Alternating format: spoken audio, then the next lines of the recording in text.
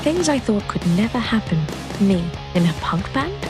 What? We Are Lady Parts, a new original comedy streaming only on Peacock. A confused mix of hash anthems and sour girl power. Syra, vocals. Aisha, drummer. Bisma, bassist. Mumtaz, band manager. And me, Amina, lead guitar. You were really good until you puked all over the front row. Ew. We Are Lady Parts, all episodes streaming now, only on Peacock. Hi, I'm Liz Munoz, CEO of Torrid, and at Torrid, we know how hard it is to find clothes that fit great and feel super comfortable, especially if you're a bigger or curvy girl. So when we couldn't find the perfect jean, we built the perfect jean. We call it the Bombshell, and it truly does it all. It lifts, it shapes, it smooths, but the first thing you'll notice when you put them on, most comfortable jeans ever. Honestly, they're magic. So come to Torrid.com and try your first pair of Bombshell jeans today. Some things never change.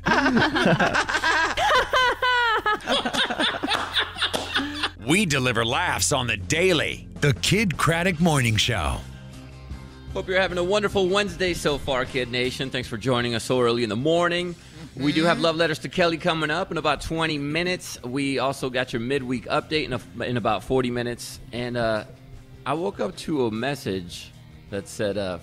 Today's National Social Media Day, by the way. And the message say, so, did she buy it?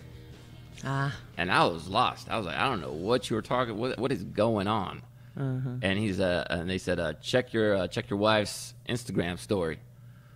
She ran into Kelly Raspberry yesterday, and Kelly Raspberry held up something that my wife was shopping for. So I will have the answer to that question. I'm curious because I had to go. Did you? Okay, yeah, I'll answer that question for you during the Kid Craddock Morning Show morning newscast, Kelly Raspberry. Yeah, we were both doing some pre-vacation shopping. For the fellas. A little bit for the fellas. Huh? A little bit for the fellas, more so for ourselves. But I think what Kinsey was shopping for herself was actually more for you. Yeah, for me. Yeah, I was saying the fellas like me and Alan. The fellas. Not for the fellas. Not for the general public. I know, I meant, you know. Yeah, I got you. All right. So I got an answer for that, Kelly, since you were wondering on her. I'm excited. I'm excited to find I'm out. excited. Well, let's finish this celebrity gossip. Sponsored by the Bank of America. Customized cash rewards credit card. Earn 3% cash back on online shopping.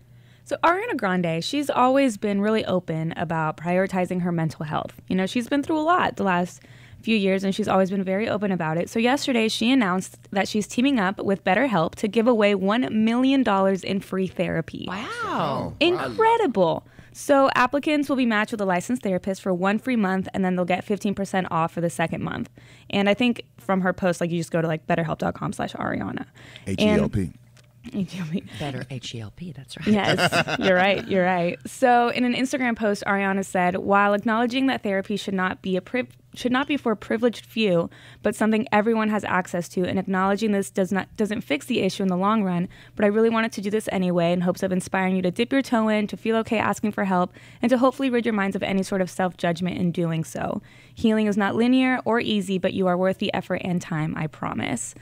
So that's really awesome. So thank you, Ariana. And BetterHelp is awesome. So if you're struggling, and a sponsor of a lot of our podcasts. It really is. But you know, it's a cool service. It is. Yeah. It is. Yeah. So many people not happy with Kim Kardashian. What else is new? Right. But now they're really not happy with what she chose to wear for her tour of the Vatican this week. It was, let's be honest, it was a little sexy. It was off-the-shoulder number, sheer white lace, lots of cutouts exposing her midsection and her back. Okay. And when she went into the Sistine Chapel, she did cover up with a long leather jacket. But her critics said the whole thing was just inappropriate and disrespectful. But one person tweeted, I had to buy a scarf to go into the Vatican to cover my shoulders because I had a sleeveless shirt on. You know, the Vatican's museum does have a dress code that prohibits visitors from wearing sleeveless or low-cut garments and short skirts that hit above the knee. So while you might consider your skirt that, you know, is 2 inches above the knee, it might be appropriate for other things, but it wouldn't be for the Vatican. But what she wore looked more like she was going to be sitting front row at Paris Fashion Week. You know what I mean? Too fashiony. It's Kim Kardashian. It's Kim Kardashian, and the Lord accepts us whatever way we come. You remember that time I went out one Saturday night, Kelly, and I met these two girls, and we got to talk, and I'm not sure if I invited them to church or what, for whatever reason, I saw the same girls at church the next day, and they were wearing the same clothes that they had. Okay, you brought them. a while. And they were wearing the same clothes that they wore the night before, the Saturday night hoochie go out clothes. But it was cool. I was kind of surprised, but it was cool. I was like, hey, come on in and let's worship the Lord, even though you dressed like a little hoochie wear. It's a good anecdote. Thanks. It's almost vacation, Kel. You're getting the C game right now. and then when you get back from vacation, you'll be like, we just got back from vacation. Yeah. Get the C game. We're in the middle of the year. We're 2 months after vacation. It's a Wednesday. It's time for a vacation. Yeah. I hadn't had a vacation in a while. Need to get the C game. So The Weeknd is moving from the concert stage to the small screen. His real name is Abel Tesfaye, and he is set to star in an all-new cult TV series on HBO from the creator of Euphoria, which I think will be cool because I loved Euphoria. So he's not only going to star, but he's also going to co-write and executive produce the show. And the series is called The Idol. And it'll center on a female pop singer who starts a romance with an enigmatic LA club owner who is the leader of a secret cult, played by The Weeknd. Ooh. And sounds like A Star is Born meets like American Horror Story. Yeah, meets Euphoria. Yes. And this isn't his first acting role. He had a brief cameo as himself in Adam Sandler's Uncut Gems, if anybody saw that very anxiety-inducing movie. And he's also had a few guest roles in animated shows like Robot Chicken and American Dad. So I'm excited to see this one. So Britney Spears, I'm going to have a little update for you. Please. Okay. Sources say Britney's lawyer plans to formally file a petition to end the conservatorship any day now. The paperwork's done. It's just got to be filed and processed. And, at the during the show yesterday, some people were questioning, is Britney really on vacation in Hawaii with her boyfriend? She's been posting stuff that looks like some old videos from the past. Maybe she's trying to fool us. Well, then we found out that she's actually in Hawaii because paparazzi were snapping pictures of her. She is not happy about that. Uh-oh. Now, granted, it did show that she's really there. So there's the upside. She's not lying. But she posted on a video on her Instagram yesterday saying, so being here in Maui is pretty crazy now. The Paps know where I am, and it's really not fun. It's pretty hard going anywhere because these silly faces keep popping up to take my picture. They distort my body and mess with the image, and it's embarrassing. I know my body is not perfect, but I definitely do not look like how they portray me. It's rude and it's mean, so Paps can kindly blank you and blank off. Kiss, kiss, kiss. She said this before. Remember, she's done this before where she says they're distorting my body. This is not the first time. She said, do's and don'ts. If you are a Pap fan or anyone in my space, don't talk to me while I'm texting. It's rude. Gotta focus. Well, also, you might be trying to text to avoid, having conversation. Mm-hmm. What'd you say, Al? Did they have their own Hawaiian paparazzi, or are they flying over there from California? Well, everybody's a paparazzi with the phone, right? But I guess they just... If you know Britney's there, you're flying to Maui because you're right after what she did last week. Those photos are going to be more valuable now than they've been in a long time. So it's worth hopping on a plane and flying over there just to and talk Britney. That's gotta be annoying for her because she's just trying to get away, go on vacation. Now she's got to avoid the media, which sucks. She also asked again, stop messing with my pics and editing them to the point where it's embarrassing. Now, like I said, there are a lot of pictures of her in Hawaii right now, but fans said, what about those old pictures from the previous vacations of the last few days? No response to why. We can't figure y'all out. Do what? We can't figure y'all out. Don't post a picture unless I get a chance to edit it and filter it.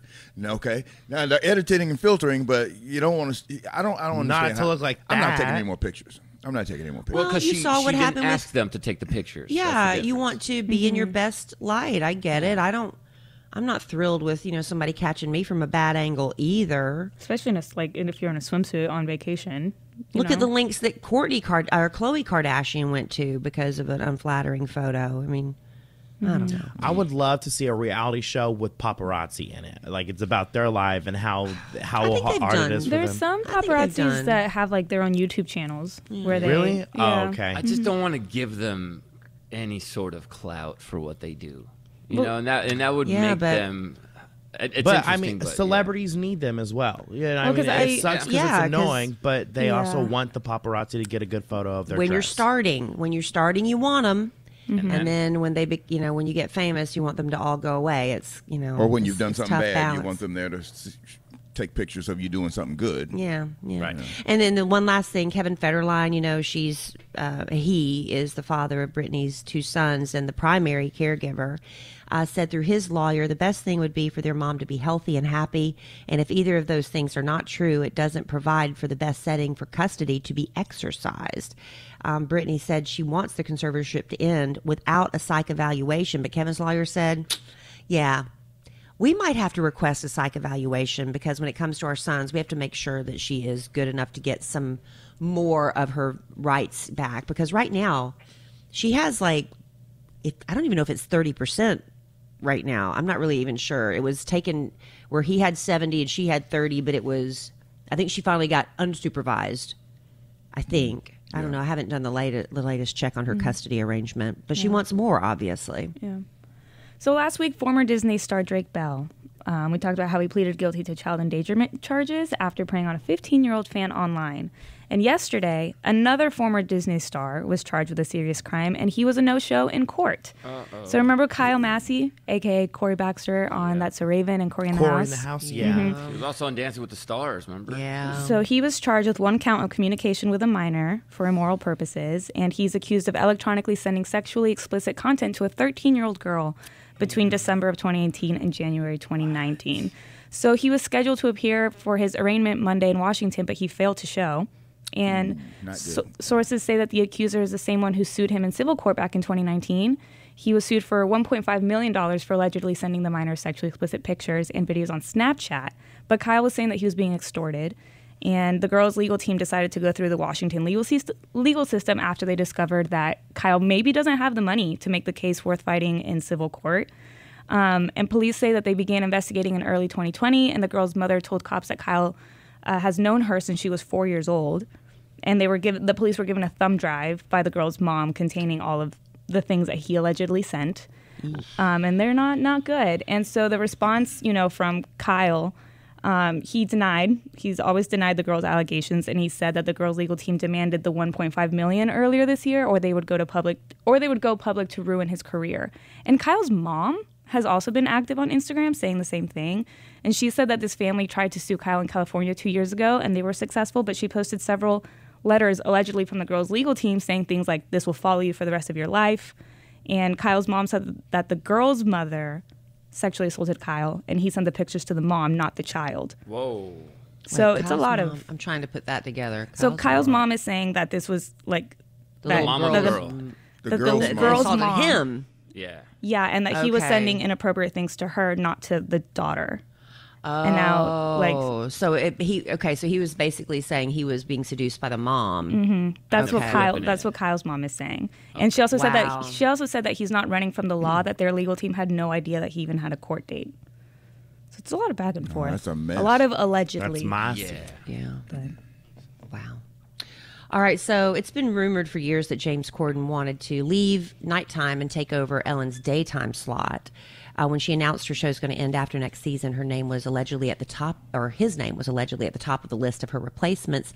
Sources say James was very upset when Kelly Clarkson landed that gig and not him, and now he's threatening to return to the UK if he doesn't get a decent raise. The source says James is not sure why he wasn't asked to take over Ellen's slot. He feels he's proven himself to be a great talk show host with all his viral content. He's always hosting award shows. He just did a good job with a Friends reunion. Reportedly earns about $5 million a year, plus an extra $9 million for all his side hustles, hosting, right? The source said he figures he's been doing this longer than Kelly and has a huge fan base and wants his next deal to reflect that financially. So his contract's up in August, and his bosses know he's been thinking about moving back to the UK. And in recent interviews, he's been talking about being homesick. But a source said, he'd settle for staying if he can make more money and work less. Of course. Well, who wouldn't? Did we do this story that Kelly's taking over for Ellen for sure? I thought it was speculated, but I didn't know it was for sure. I heard she got her time slot. She's getting the time slot. That's great. But then who's going to take over Kelly's time slot? Well, they were saying, wasn't there a rumor that Tiffany Haddish, but I don't know if anybody tuned into her because she was guest hosting for Ellen on Monday, I think. I thought Chelsea she needs a Handler- lot of coaching. She's sweet and funny, and she had moments, but she was really out of her element. But Yeah, with sure. coaching, I mean, I'm sure Kelly Clarkson had to have coaching. Sure, Everybody absolutely. has to have coaching, and anyway. I thought Chelsea Handler did a really good job hosting she's done for it Ellen's before. show. Yeah. So maybe she could take over Kelly's slot. And with Ellen I being would on vacation and all these people sitting in, it's probably like little mini auditions for who's going to take Jennifer Kelly's Aniston. old slot. Who Yeah, knows? probably. And would Chelsea Handler be able to keep it family friendly? Because she likes to. I know ruffle she was like some- talking. she likes to Yeah, ruffle she was some talking feathers. about Wiz and how he Yeah. like ran into a door because he was so high. All right, well, we got more celebrity gossip, Showbiz Top 5, about an hour from now. But coming up next, it's time to get into love letters to Kelly. And since it's National Social Media Day, we have a letter involving social media and a husband or boyfriend who doesn't feel loved enough on social media, Kelly Raspberry. Oh. Yeah. We'll read that letter next. Stay tuned for more of the Kid Craddock Morning Show. For the ones who get going when the going gets tough, and the ones who know we're tougher together. For the Pathfinders breaking new ground, Grainger offers supplies and solutions for every industry, as well as fast access to experts and 24/7 customer support. Because we know you have people depending on you, so you can always depend on us. Call, click Grainger.com, or just stop by. Grainger, for the ones who get it done. Hi, I'm Liz Munoz, CEO of Torrid. And at Torrid, we know how hard it is to find a bra that looks great and feels super comfortable, especially if you're a bigger or curvy girl. So we have spent the last 2 years building the perfect everyday wire-free bra with the belief that it should feel as good as it looks. It gives all the support and shape you'll ever need without any of the wires. Honestly, it's the first bra you'll forget to take off when you go to bed. So come to Torrid.com and try our life-changing wire-free bra today.